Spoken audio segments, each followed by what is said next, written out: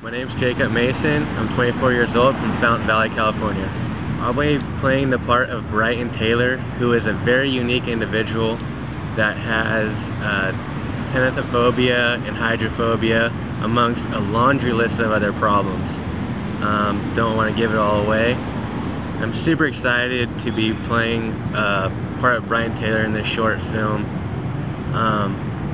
He has a lot of emotion that I get to play around with, that I actually get to deal with on an actual level for myself. And also location. The hospital is a great location, and it has actually a lot of detailed history that is really interesting to me, so I could use the character and the hospital and combine it all into one, and just super pumped for this whole film.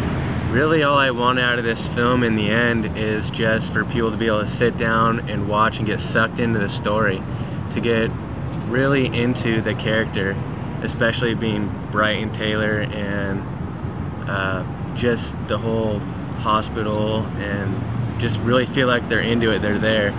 Just want to really catch their attention. So be sure to check out Tiny Voices, Spring 2011.